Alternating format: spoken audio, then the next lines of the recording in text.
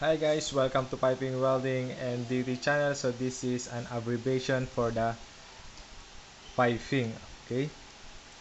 During reading in isometric drawing, they have a lot of abbreviation in isometric drawing. So you must know the meaning of all abbreviation in the isometric drawing. So this is it. All this is only a partial only for the abbreviation in isometric drawing. This is a part 1, and we will start here for the ARV. Okay, so this the meaning of ARV is air release valve, and we have air supply, and also BD is a battery limit. So please check this my pencil, and please follow this pencil. This BDB, we have a blow down valve. BL, battery limit. BMS, so burner management system. This is a CI, chemical injection point. CC, corrosion coupon. CP, we have corrosion probe. So this DN, diameter nominal. DB, diverter valve. ESD, emergency shutdown. FB, so this is a full bore. FC, so this is a fail close. FF, foundation field bus.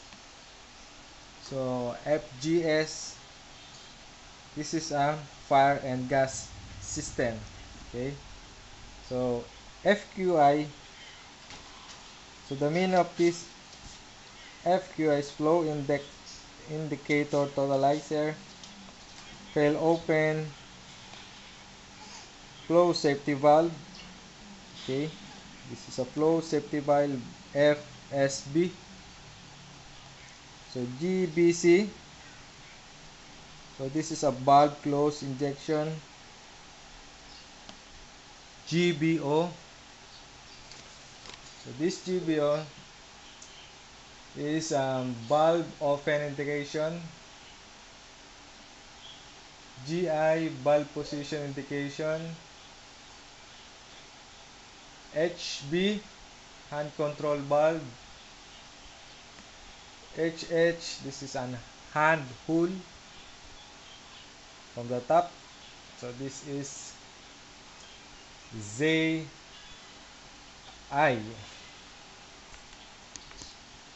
Big signaler.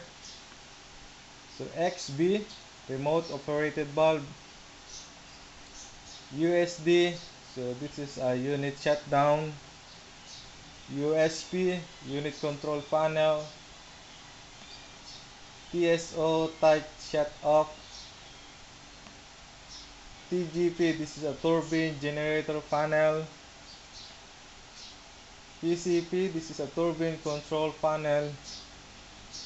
So SY, this is a hydraulic shutdown relay from the top. So this is XB. We have meaning of electric solenoid valve.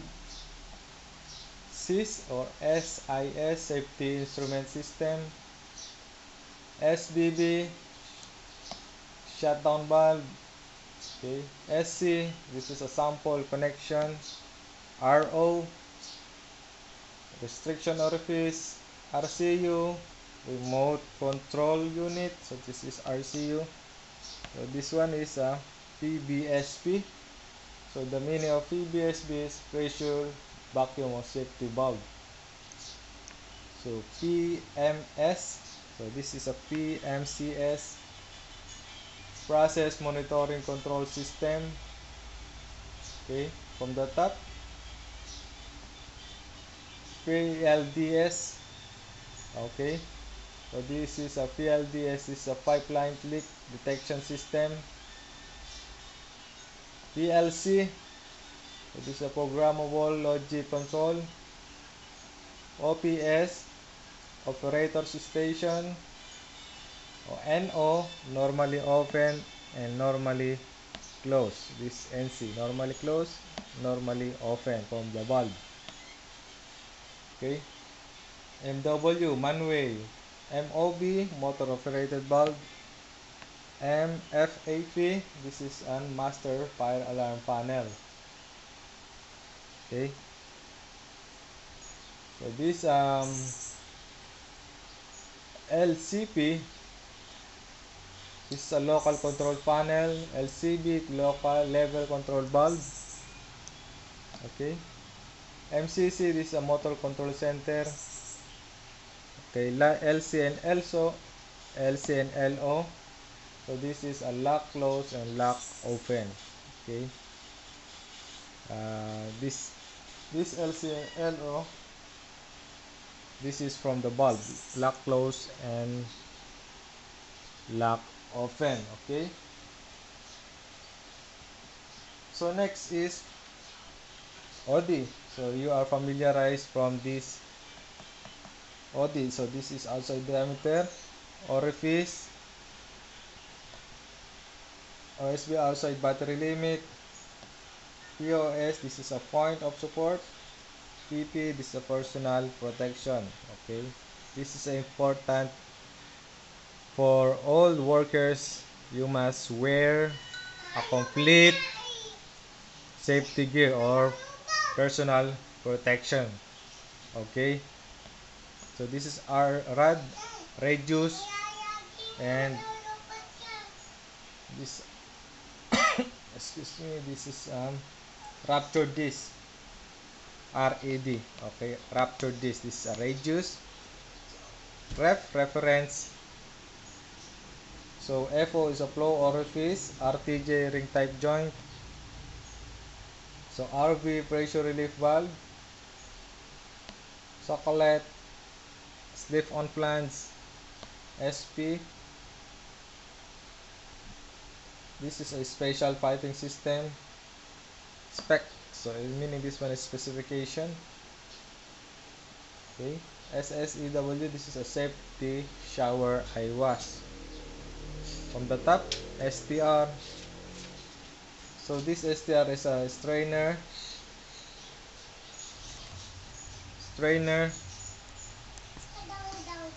This is a socket. Okay. Socket weld, suction, trap, threadolet, and this is a trunnion. Okay, and this is also familiarized. You have UG underground and we have AG above ground. Okay, so US utility station, and we have, so this is a vent, weld neck flange, okay, weldolet, and this is a working point. Okay, so this all abbreviation is very important for the pipe fitter. Okay, you must know this, and this is a part 1 for the abbreviation, guys, and thanks for watching. We have a part 2 for this, and we have a lot of abbreviation for the piping, for the isometric drawings. Thanks for watching, guys, and have a nice day, and don't forget to subscribe. Just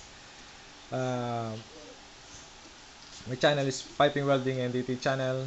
Just leave in a comment what is your comment here in my video. Bye bye, see you next time. Hi guys, welcome to Piping Welding NDT channel. So this is a legend sheet and this is a equipment symbol. So we have storage, internals, and heat transfer, and we have a pumps and filter. Okay, so first is storage. So we have 1 2 3 4 5. So we have 5 storage symbols. We have open tank, conical roof, floating roof, open tank, and dome roof tank. Okay, next is internal. So we have a pack column and tray column. So this is the basic symbols only. So we have heat transfer equipment. So we have exchanger. So this is exchanger, fixed tube sheet, heat exchanger picture with cover plate. So this is also exchanger YouTube with cover plate, and with it, this is a heat exchanger with floating head. And next is, so this is a heat exchanger with floating head and cover plate. Okay, next is, so this is our pumps and filters. Okay, for pumps, this is the symbols, and this pump number 1 is centrifugal pump. We have a diaphragm pump, reciprocating pump, screw pump, and this is a cryogenic can pump. Okay, for the filters, we have cartridge filter and carbon filter and air filter. Okay, so next is, so this is the continuation of pumps. We have, so this symbol is a centrifugal pump submerged suction, and we have also a miscellaneous. We have mix, agitator, pig launcher receiver. This is an injection nozzle, injector inlet, educator. So this is a loading arm. Okay, and we have compressor symbol. So this is the symbols and the centrifugal axial compressor. Okay, we have expander. So this is a reciprocating compressor. So this we have a vessel column reactor. So this is the continuation of internals and the continuation of heat transfer. So from the vessel reactor, we have vertical vessel, horizontal vessel with dome, and horizontal vessel with boot. Okay, so this is the internals. We have swirl deck, mismat, vane fact. So this vane type, distributor, liquid spray, deflector plate, half open pipe, total draw of tray, so partial draw of tray, chimney, inlet horn, skimming chamber, cyclone, and trays with downcomer single pass. And continuation of the exchanger. So we have a kettle. So this is a kettle type YouTube, single pass kettle exchanger also. So electrical heater, and we have plate heat exchanger. Okay, next is, so this is the continuation of vessel column. So we have swage column, flat top vessel, reactor. So this is a vessel with heat jacketing or cooling. Okay, so this is the continuation of internals. So we have tray with downcomers down 2 pass, and tray with calming section, tray general, tray grid, tray sieve, tray bulb, tray bubble cap. So this is a dollar plate. Wow, dollar. And we have a pack section. So redistribution liquid. Okay. And this is now an air cooler. Okay. So for the air cooler, we have force draft air cooler, and so this is a lubricant, and what they call this is furnace heater. So this symbols is a main cryogenic.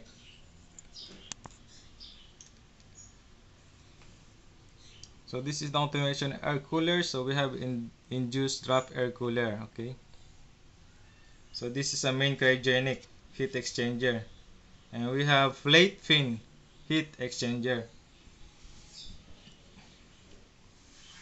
So for the drivers, so we have drivers and diesel engine. So D, H, hydraulic, motor, P, pneumatic, M, electric motor. So this is a gas turbine. Okay, and we have also a compressor. So for the compressor, so this is the compressor. This is a centrifugal axial compressor expander. and we have reciprocating compression and blower. So this is the symbol of blower.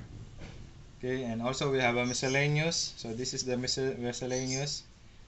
So we have loading arm, flare, injector, and injection nozzle also.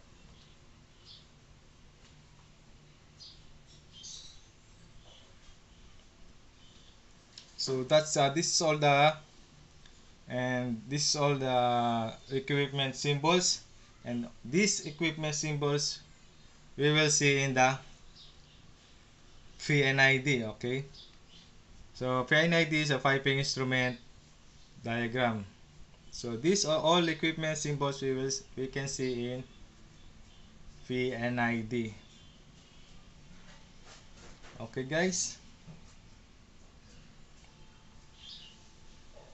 Okay, thanks for watching guys. I hope you have learned regarding these legend sheet equipment symbols, and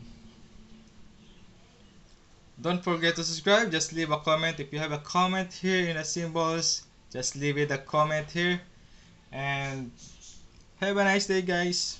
Bye bye. See you next time. Bye.